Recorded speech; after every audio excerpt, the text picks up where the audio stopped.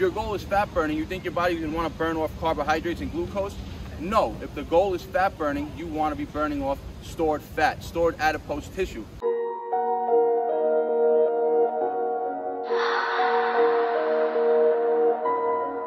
None of y'all stopping me, don't need to ask. Chopping trees, planting seeds, plotting schemes, crossing I's, dotting T's. Lines are blurred, I cannot see. Before I die, I'm top 3. Before I die, I'm top 3. Before I die, look, this is the moment I waited. I took all my options and weighed them.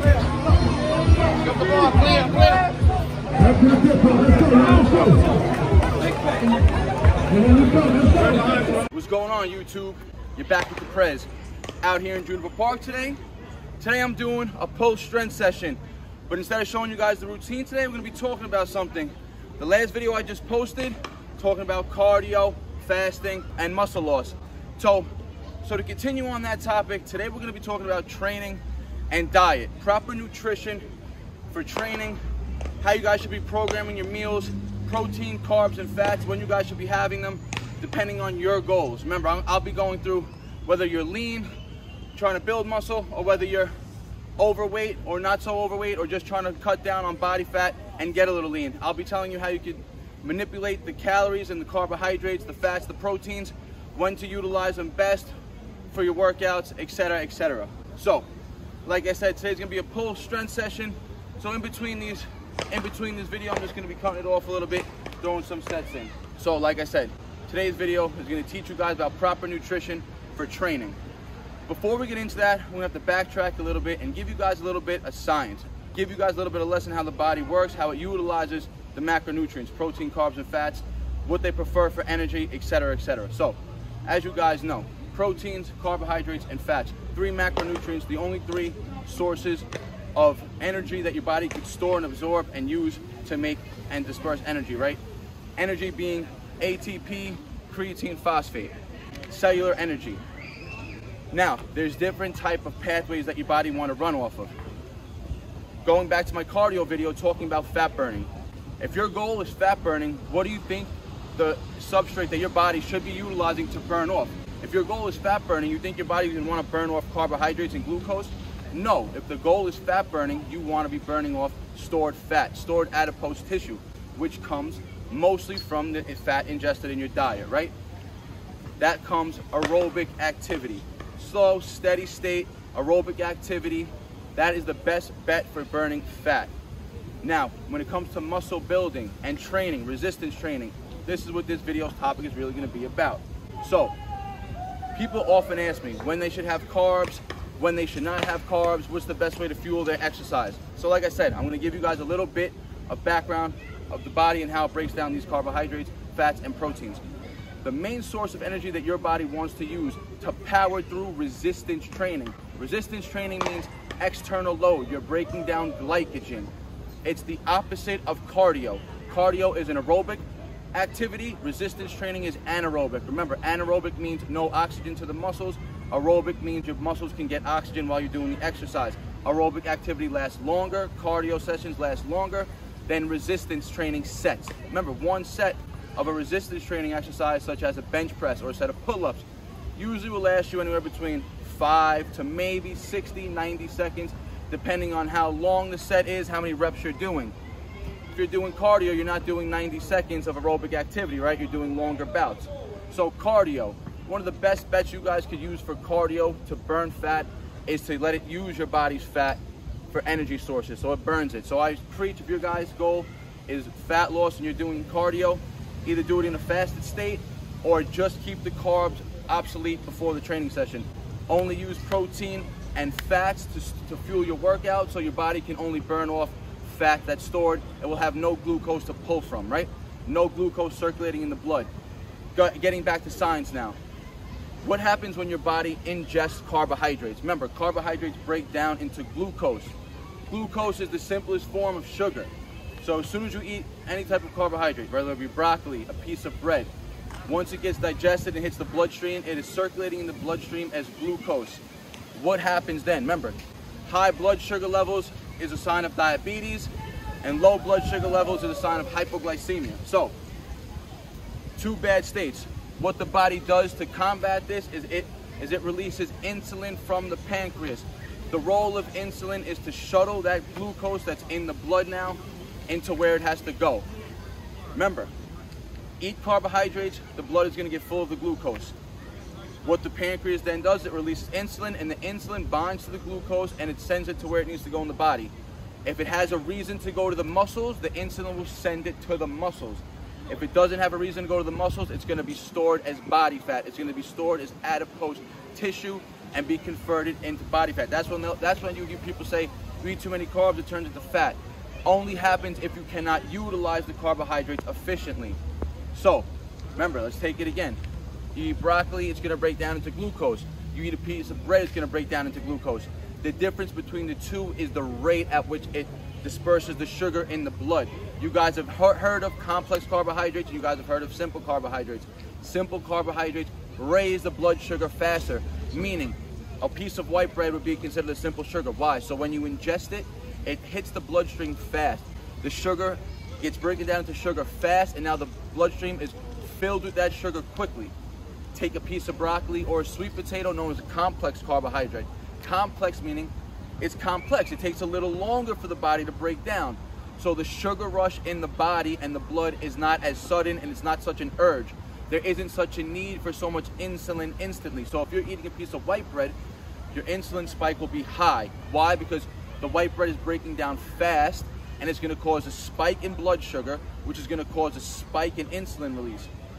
If you do that too often during the day and the body has nowhere to shuttle that glucose, now remember, once you have glucose in the blood, the insulin is released from the pancreas.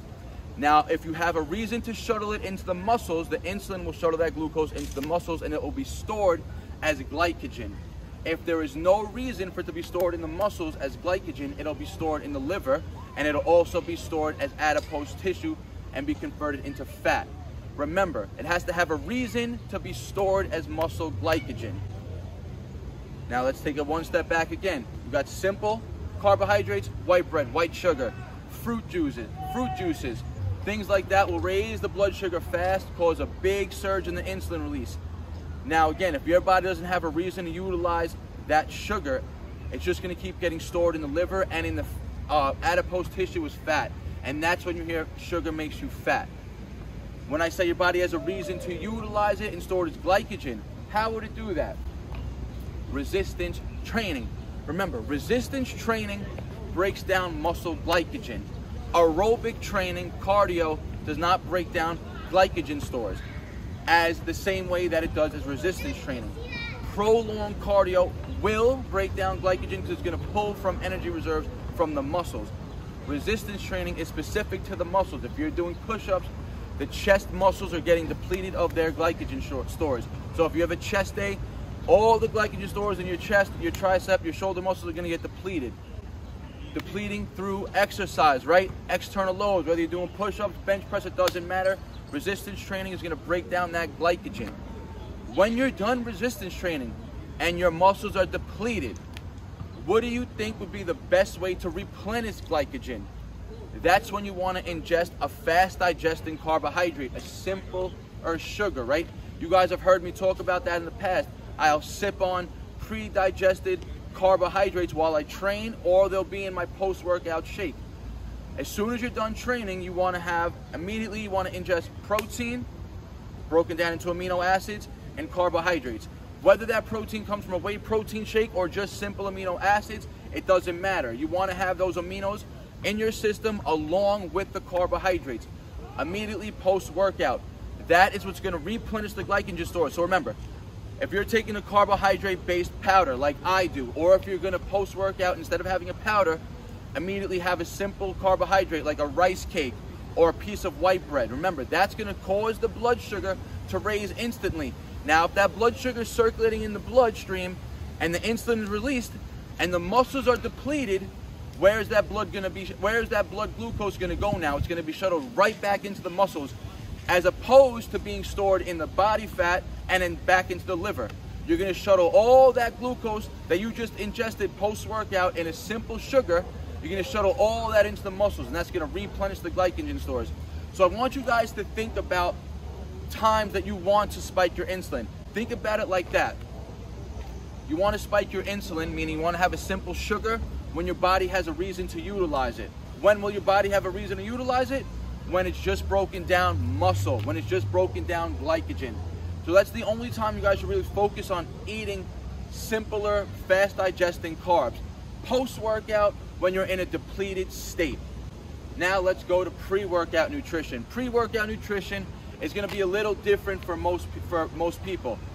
Post-workout, when it comes to that replenishment, I'll tell my overweight clients, and I'll tell clients that are lean as well, replenish your glycogen stores.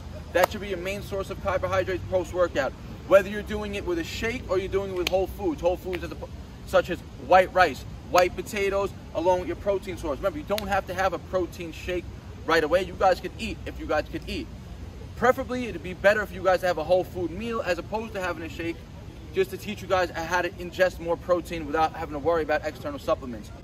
So remember, post-workout, you guys want protein and simple sugars. You want to keep the fats low.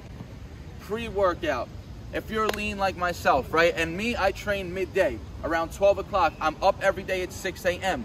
So I'm up for 6 hours during the day, and I'm pretty active during the day. So pre-workout meal for me, which you guys have seen in my videos, I usually have about 90 minutes prior to training.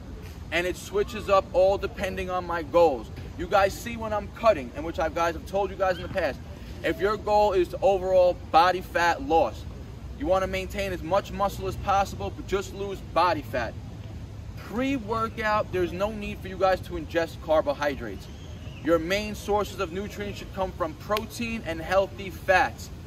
Remember, if you do not give your body carbohydrates to burn off, it will utilize the fat stores. And if you guys have extra fat to burn, if your goal is to get lean, and I'm talking about people that are 15% body fat and above, as low as 15%, you do not need to ingest pre-workout carbohydrates in order to fuel your workout. Your body has plenty of stored energy on it already. Remember, your muscles have glycogen stored, your body has fat stored. The first thing it's going to pull from is the fat stores if you're giving it no carbohydrates. The second you start feeding your body carbohydrates and glucose, that's what it's going to want to switch to for fuel. If you keep your nutrients, the protein and fat before your workout, it's going to have no choice but to pull from those fat stores first. And then once it depletes its fat stores, which it won't do for a good 90 minutes into training, then you may start pulling from your glycogen stores. So listen, if your goal pre-workout, if your goal is to lose some body fat, maintain as much muscle mass as possible. One, I don't recommend training in a fasted state, because if you're training fasted, and I mean training, resistance training, lifting external loads, whether it be your body weight or external weights, training fasted will, no matter what, pull from muscle storage, no matter what. Because remember, if you're training fasted, you're already in a fasted state. So you're already depleted some fat stores, and you're already starting to deplete glycogen stores. And the second you start doing resistance training, your body's gonna already want to pull from that glycogen storage because it's in that fasted state. So if your goal is to lose weight and you want to train fasted, ingest amino acids. Sip on amino acids during your workouts, and I would also recommend at the same time sip on a pre-digested carbohydrate powder like the one I do. Simple organic carbohydrates while you're training will help your body from pulling from those muscle stores, and it'll help it just use that simple glucose that you're giving it during the workouts and the aminos that's circulating. That, remember, sipping on aminos and carbohydrates, they're pre-digested. They're going to go right to the bloodstream. They're going to be an immediate source of energy for your body. That's if your goal is fat loss and you want to train fasted. Now, if you're somebody like me and you train midday and your goal is fat loss, I would recommend having 2 meals. Your first meal in the morning should be, again, protein and fats.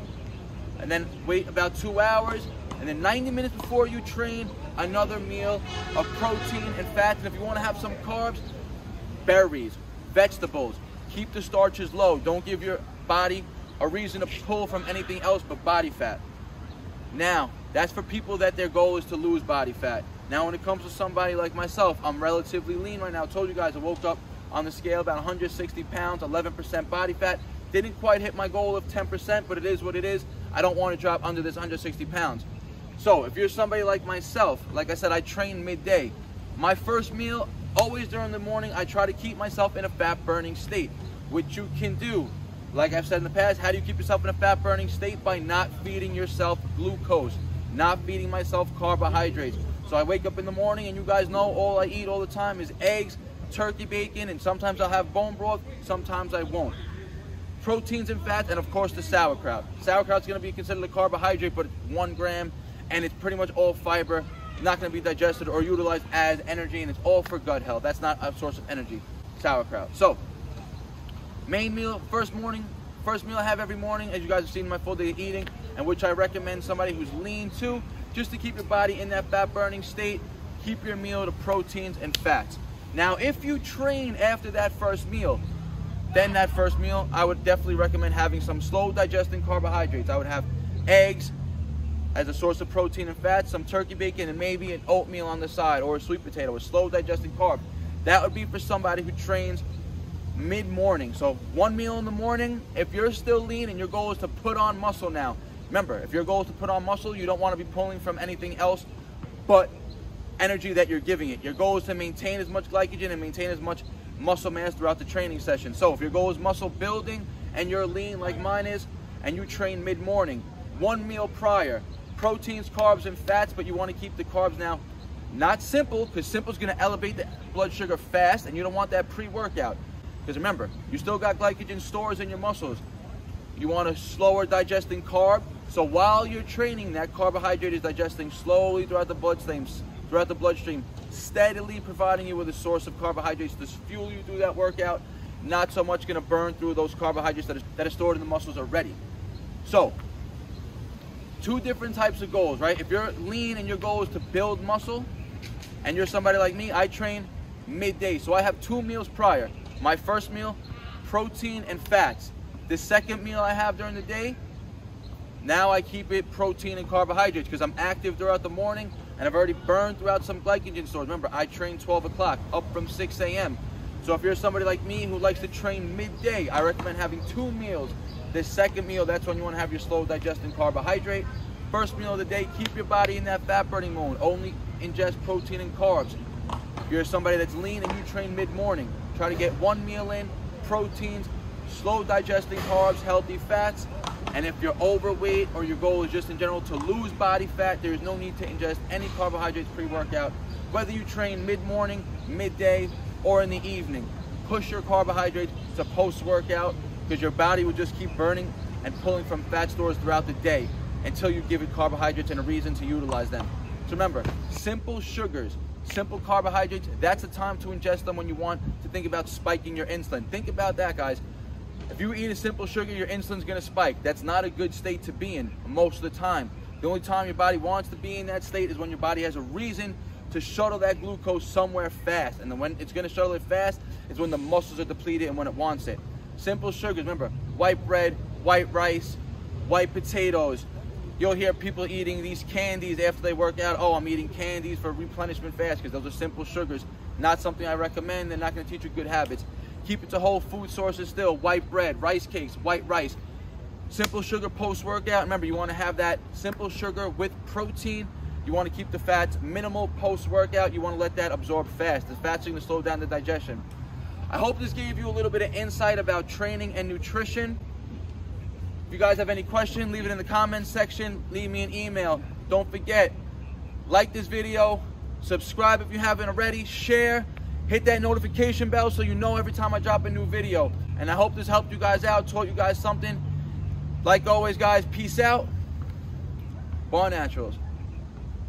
And they all love to talk, you know they do that shit the most. Think you on my level, boy, but you ain't even close.